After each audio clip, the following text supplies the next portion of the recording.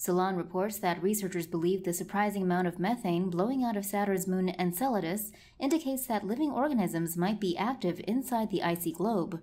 The researchers looked at data recorded in 2005 by the Cassini space probe when it flew through huge geysers of ice particles blowing out of cracks in the moon's icy shell. They published their research in the journal Nature Astronomy in July. That study shows the geysers consist of dihydrogen, water ice, and a surprising amount of methane. Methane is common on Earth and is usually produced by bacteria, but can also be created by geological processes. The study used mathematical models to calculate how probable it would be for non-living mechanisms to produce so much methane.